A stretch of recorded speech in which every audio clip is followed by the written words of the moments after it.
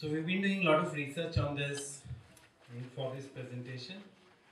Me and some people in my office have been really working for quite some time on it since Naveen invited us to talk about Dehradun.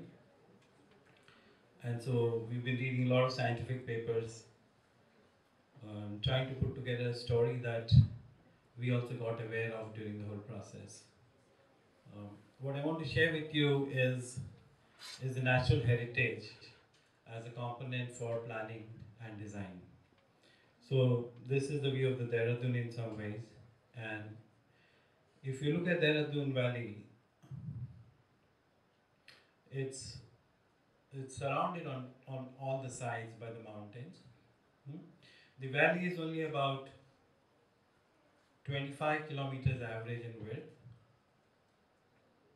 It's about 70 meters, in length from point where the Yamuna is and the point where the Ganges is. So this is one of the only valleys in the country, I think, where the river Yamuna and Ganga come so close together, till it goes and meets Allahabad. So I think this is something that we must really celebrate about Dehradun. And then the distance between the two rivers, the Song and the Tons River, is only about 25 kilometers. So and then in between you have Bindal and Rispana. So that to me is the real valley, is the whole valley between Yamuna and Ganga is what is actually to me Dehradun, on two sides surrounded by these two important, we'll come to that, two important earthquake zones and thrusts. I don't think we are all aware about that. So on the north of Dehradun you have the MBT thrust, which is the tectonic plate. And the south also you see this, on the south you see this range.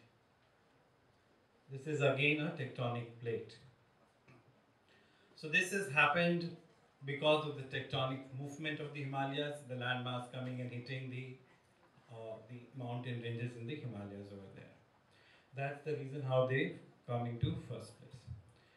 And then in between you find these dissected hills, which you see over here, here, which are the isolated hills. And you see this is the dissected and these are the isolated hills.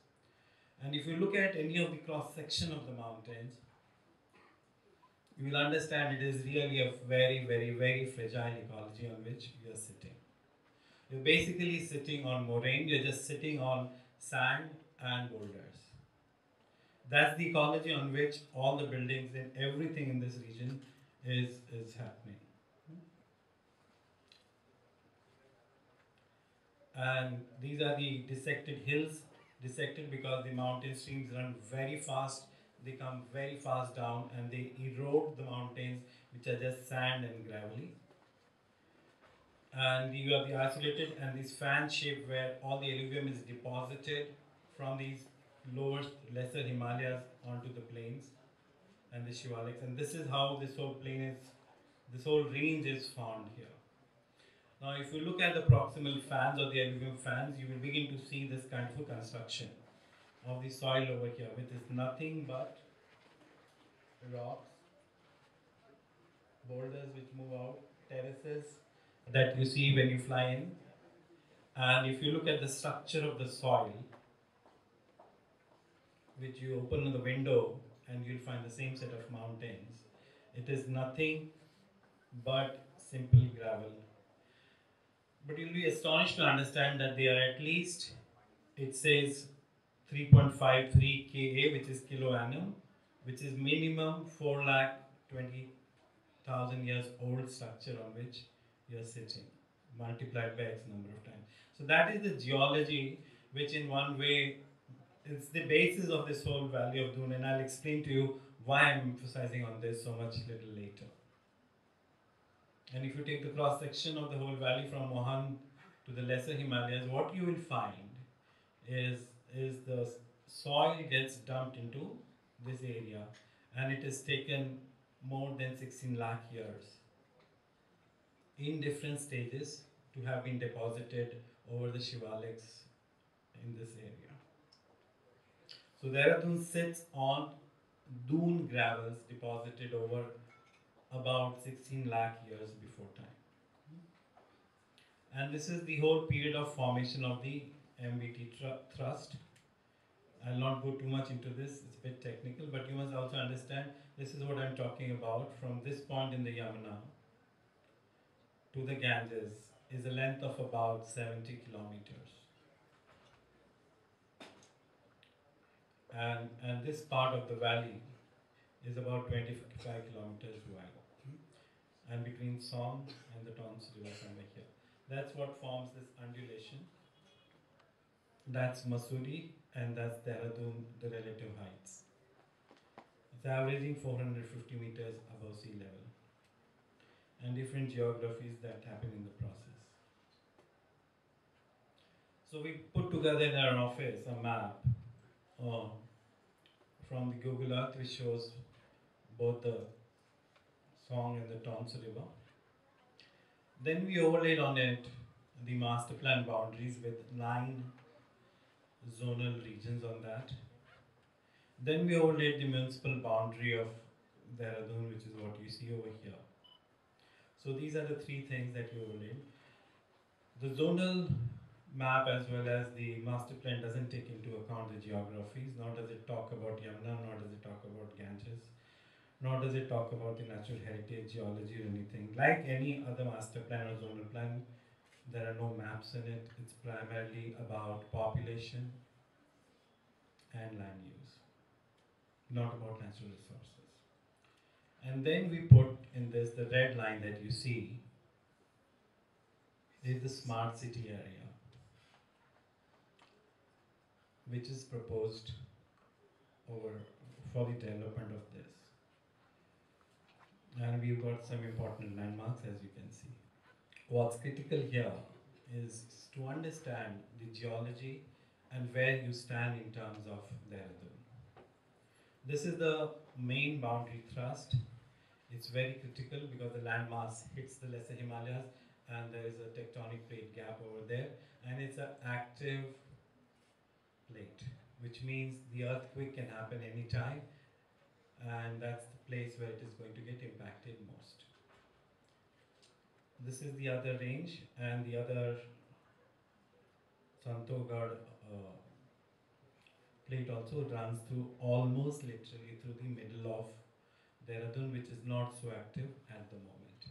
And in terms of larger geographies, you can see how this plate runs almost through the entire Himalayas, which is what I'm going to show you now. So this is the MBT, main boundary thrust. Same MBT, main boundary thrust, runs through Dehradun, through Shimla, through Kangra, through Jammu, and it goes into Pakistan. This is one of the most fragile, and any movement along any of these areas or this area will have a direct impact onto the geography of this place. And it has already happened, and I'll show you what impact it happened. This is the 1905 earthquake that happened in Kangra, which is one of the worst recorded earthquakes in India. At that point of time, in 1905, imagine what might have been the population of Kangra, McLeodganj and Dharamshala, out of which 20,000 people died. 7.8 on the Richter scale. And Dehradun was also severely impacted in 1905 because of the seismic vibrations because being in the same plane. So when you have an earthquake of that, everything comes down. You need huge spaces even for your survival post-earthquake. World over, there are guidelines how to build in seismic zone. And isolated footings is one of the things that has been adapted. The image on the right is an airport I just came back from, which is one of the largest airport, and all hospitals and airports in Turkey have isolated footing. So does this Sabiha Gökçen airport also have. This is how people across the world are trying to be prepared for earthquakes. I don't see it anywhere in Dehradun. And what municipalities do, prepare for the big one. Living in San Francisco, most of us would keep a bottle of water, first aid, all of those things below the bed, including torch, everything, as part of being prepared for an earthquake. So if it hasn't happened, doesn't mean that it is not going to happen. So that's part of the geology and the soils. I'll talk a little bit more about the soils a little later. And this is the story of the Doon waters. This is the Song River, and this is how beautiful and clean it looks. Probably 2.5 kilometers as the crow flies. The watershed of the rivers, both Yamuna and Ganga, literally is being cut half and half. And I presume the Rajpur road is the ridge. I think so. I need to verify a bit more, which separates the two in two different watersheds. I have a feeling that's it. And it definitely separates Bindal and Rispana. And it also then separates Tons and Song, and definitely it separates then Yamuna and Ganga. And it's very easily understood that they always built on the ridge, never in the valley. So Rajpur must be, and I have a geological understanding why did they build in Dera 350 years back? Because it is the, I'll show you, prove now, that it is the oldest alluvium deposit in this region, and that's why it is the most stable, and it is the furthermost from Mussoorie, and so the youngest alluvium deposits are where you are sitting here, and the oldest alluvium deposits are at Dera. So that is why Dera is more stable than this part of the valley where we are sitting right now. And that's why when they resettled over here during the 350 years, and the movement system from Teri to Miawala to uh, old Raipur was the movement into Mussoorie. And when that movement system changed and came on to uh, this part of Dehradun, then they looked at the most stable place, and geologically the Chanda area is the most stable part of Dehradun today. And this whole development in this area is only 10, 12 years old along this, especially the diversion area and post-Malsi. And this is what it looks like when we pulled out the geological maps and reinterpreted them. And you will see this is Dehradun, and you will see that this is one of the dark pink is the older alluvium areas, and you see all these yellows. These are the newer alluvium areas in which most of the institutional buildings are happening in Zone 5. And Zone 5 of the master plan happens to be in these areas. This is the hydrology mapping that we have done and put into places. It's very easy to now understand why and what settlement and why you find X amount of water in some places in Dehradun and Y amount of water very easily, because as you move away, the porosity and the slope, you get large chunks of water over here, and because of the gravelly there's huge amount of water deposition here. Lesser near the hills, the runoff is much faster in these areas. So you can see the dark blue is the amount of billion gallons of water which is available in these areas. The water is also saturated, and I'll come to some other issues little later. That's how we treat the rivers in our country. So this is Sahasradhara. The way it is designed doesn't look better than a slum, but the water is much cleaner. These are the Asan Barrage at Ponta Sahib, and you can see the quality of water in different places. But when it goes through an urban area, that's how we treat our rivers. What is interesting to understand is that managing stormwater is no more an engineering aspect. World over, it has changed. World over, managing stormwater has changed from piped, underground, sealed, of throwing water as soon as possible into the river, into a more landscape engineering system of placemaking and creating managing water ecologically. So if you have water channels from your buildings, they come into vegetated landscapes, even in urban areas. In areas, brown fields, it's piped and taken back into vegetated landscape areas, which then become integrated public space and placemaking. If they have to go through this mobility corridor, it might go below, but even in the mobility corridor, it's picked up into the median, into the landscape. And so there's a new phenomena which is happening, and we have been doing that in this country for quite some time now. So this is the Sahibi River, which has now become what's called a supplementary drain, black in color in Delhi. And these are all the green spaces that we have mapped. And there was this proposal of taking and cleaning in these green spaces and putting it back into before it goes into Yamuna. These were the different ways in which remedial measures were being done, were proposed to be done, and ecological measures for treating the water and placemaking. This is for Delhi. It can be done very easily, it's been done world over. We come back to Dehradun, and if you look at the elevation and topography, this is the north part, this is the southern part, clock tower somewhere here. These are the slopes as it moves down. This is another imagery which captures from the movement of water from the brown to the blue. Then we map where are the junctions in which water accumulates and which is the direction in which it flows in Dehradun. And then this is a study which has been done for 4 years, and it concludes which are the potential areas where waterlogging is happening and which are the areas which are prone to flood in Dehradun.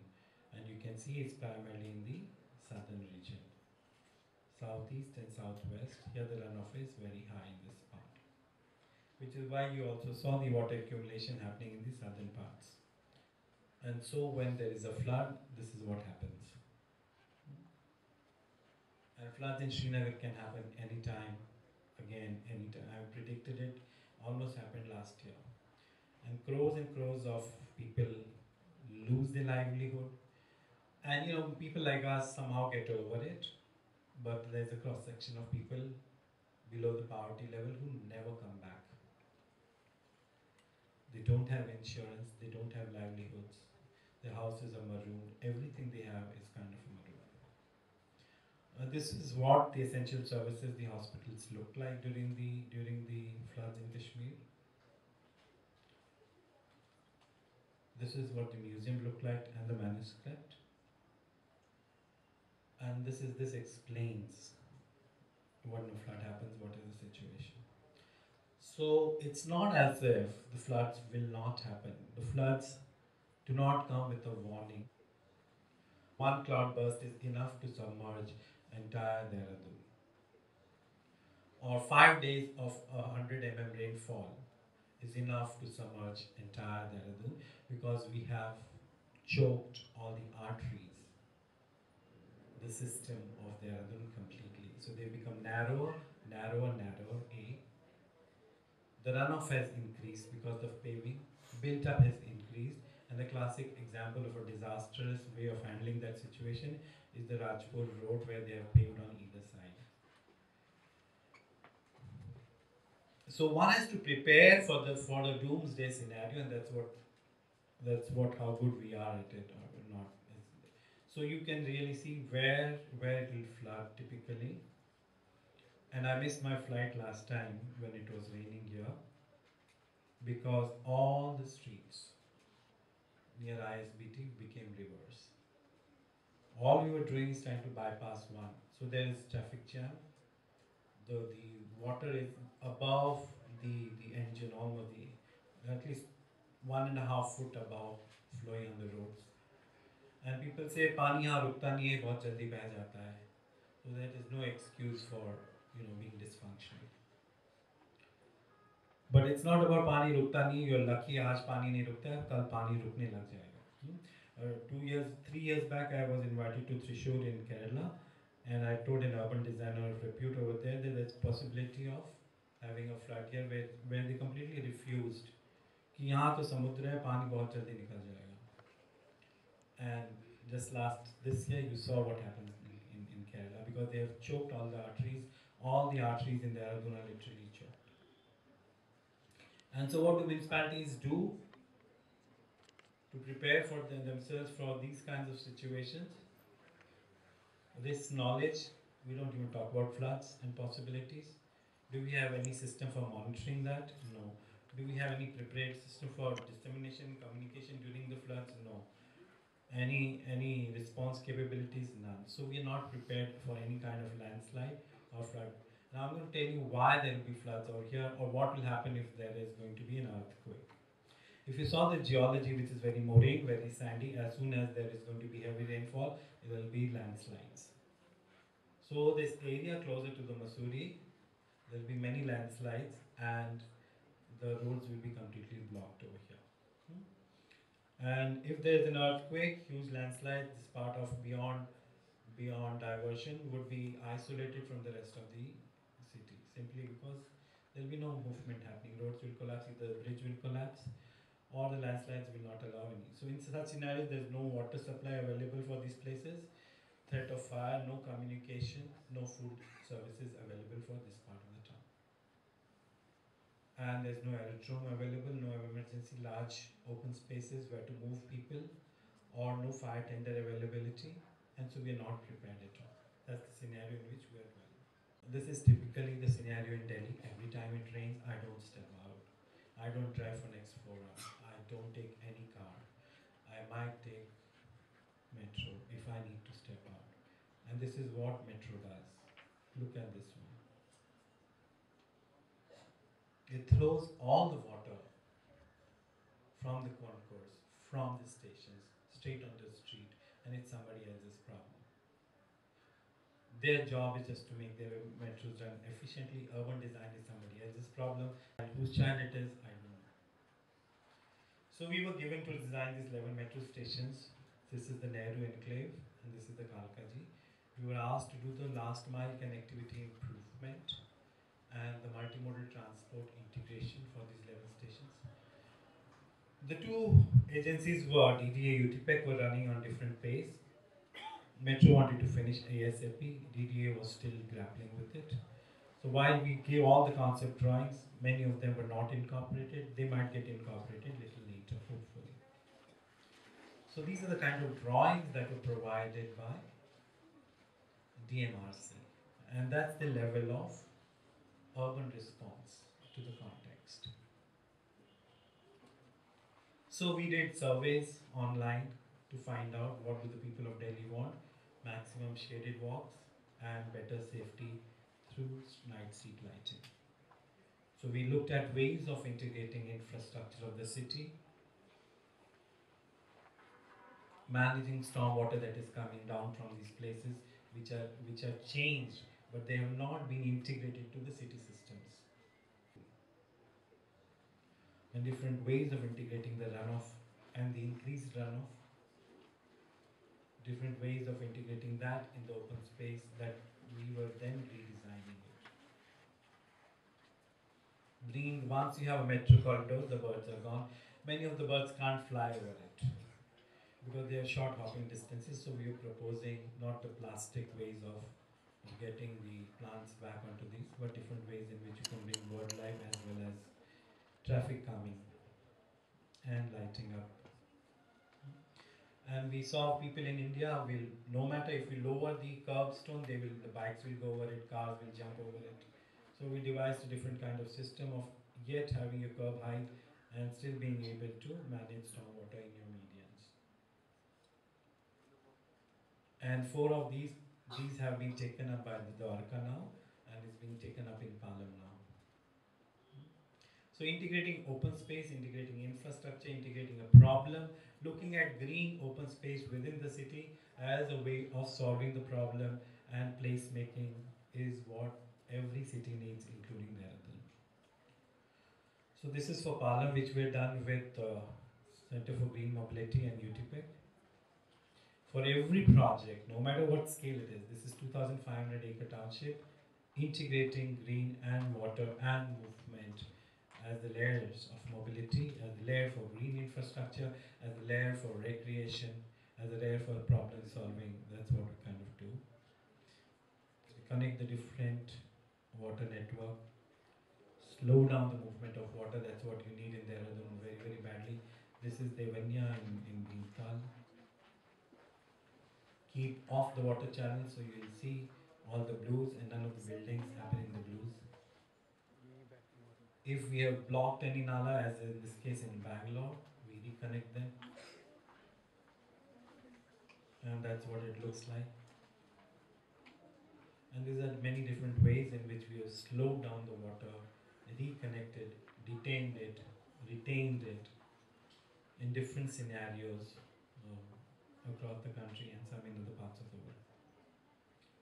So Dehradun's first thing, if you want to do anything, is to remap its drainage system. No city in India has a drainage mapping anywhere in the country. So even if we're doing a small heritage site, the way the water is going to move, and you see over in this part, this is how we're managing the stormwater, even in a redesign in the heritage site. This is Dehradun and what is its story like, and why this chaos has happened. So if we looked at um, GIS mapping from 1972 to 2016, and you can see the increase in the red color. The increase in the red color is very obvious at the cost of the green color. This is 86 to 2011. And what is this green color? This is what it is. I just took this photograph just now. It comes at the cost of transformation from the agrarian to built. And transformation from the agrarian to built in an unplanned manner.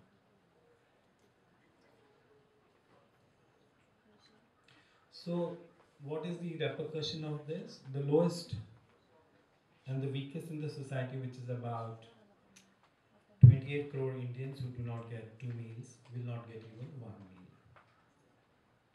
That is the repercussion, because food will become so expensive, they'll not be able to have it for themselves.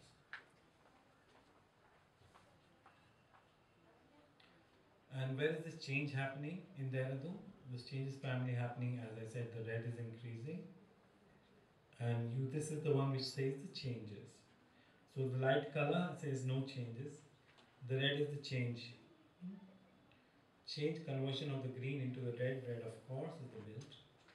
So these areas, this is what the green was, white, and this has been taken over by habitation, which you just saw the image of. And these are some other parts in the north and in the west of municipal boundaries of Dehradun. Now, if we look at what small core area, this is the Ghantaghar, and this area is the situation in that area, which is the red is, as you can see, is essentially commercial. This is the center. This is where Dehradun really began to me. And what you see over here is, when you compare these two slides, this is the green space that you get. According to the World WHO standards, 9 square meter per person is mandatory. And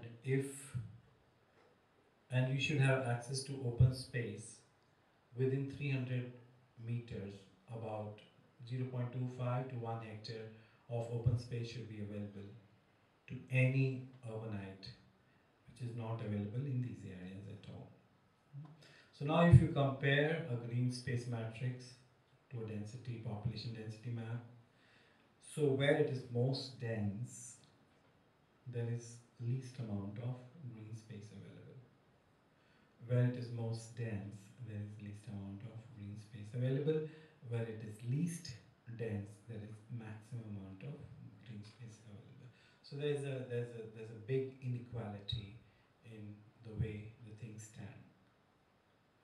And then the maximum amount of cultural events or cultural icons or cultural heritage or whatever you want to say is happening in areas of these three areas in Dehradun, in this part of Dehradun. So what do we do?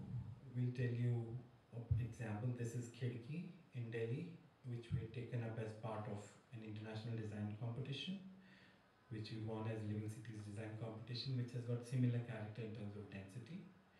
Sheikh Sarah in Khidki, and you will see how dense it is, how little green it is. As part of this competition, we tried to say how to reclaim the green in the city by connecting these open spaces, by using that as green infrastructure, regaining back the food production in open spaces, and creating ecologies. And we realized we were able to get at least 2 to 3% more green back into these spaces. So that is what we had done, and it's possible to do it, and we thought of scaling it up. And here is an example of scaling it up in Delhi, which is going to be now becoming part of the master plan. It's being considered for the new master plan for Delhi by NIUA. So we looked at possibilities of connecting green spaces throughout the whole city of Delhi. This is the southern corridor. You can still come from Hindon in Uttar Pradesh to Yamuna banks through these linear green corridors in Delhi. And in the northwest, if you connected these green open spaces and water systems, you could rejuvenate both the water system as well as green infrastructure, because you can't do infrastructure the way it was done traditionally. You don't have money for it at all. 70% of the country doesn't have wastewater treatment system. When you do this, you have these kinds of obstructions or that come into place, and different typologies which we mapped, and these were some of the solutions for these typologies. Pedestrian bridges, how to use open space below, bicycling, and if you have, Dehradun doesn't have a solid waste management strategy at the moment. It's dumped in many places. Soon your landfill site will come up, and how do you manage a landfill? And then the leaching of landfill, because it will not be sealed properly. It is going to be leached into Bindal and into Rispana and into the Ganges and into the Yamuna, into the towns and so on. So that will be the unfortunate story. But if you did properly, then you can make it into a regional park system. This is an example of a project in the inner city of Jodhpur, which just because we did this project, around this is a Bauli, which is this Bauli, which has been cleaned up, and this entire neighborhood is now having a different kind of life. It is reactivated. There are many cafes that have come, Good Earth, and many other stores have come up in this whole. This whole place has now become transformed completely in a matter of 7 years. And every project that we do, this is what it looked like. This is what it looks like. This is what it looked like before we started, and this is how we integrated water conservation strategies into the design aspects. Half of it is paved, half of it is soft, so that water sinks within in this area itself. And all of this is possible to do in that Jhanda area, in Dera Sahib area, and in any other place in the city. And return of the wildlife in this 1.34 acre property in Jodhpur, and more than 100 sparrows come in, and you can already see nesting happening.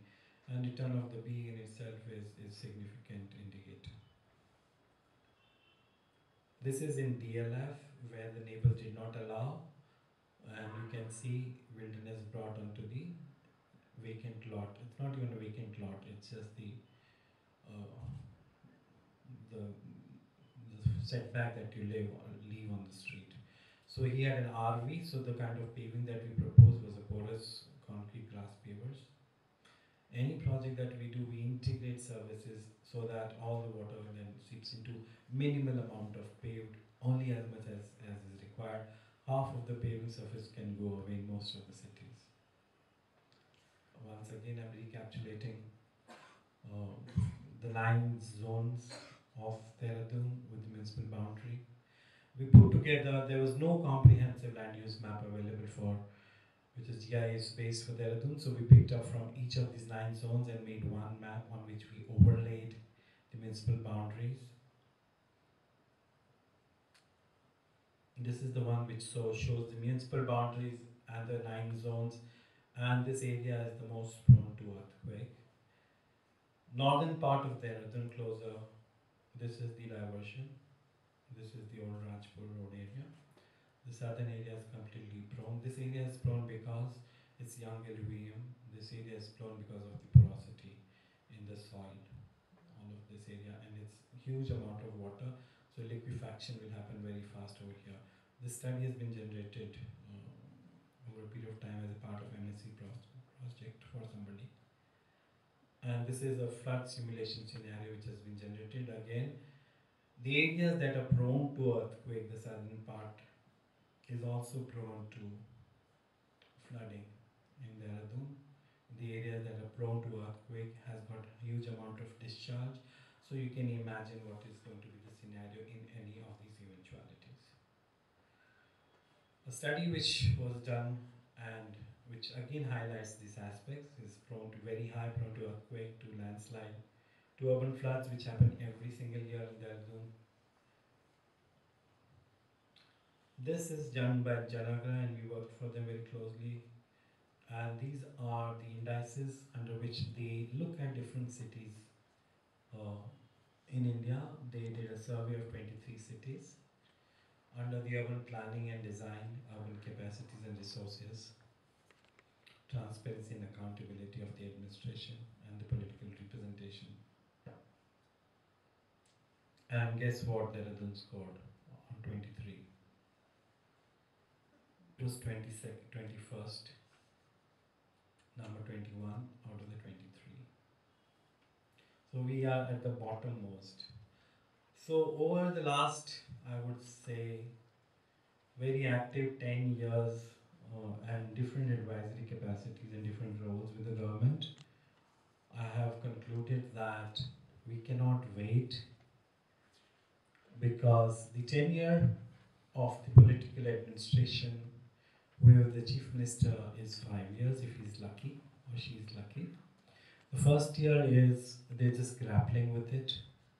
Second year they begin to understand a bit, and that's when the secretaries listen to them. After third year they have to prove very quickly, and the fourth year they begin to go back into election mode. And then typically in India, very few states have what same government comes back. And now it's been happening in Madhya Pradesh. So this is the kind of scenario that happens.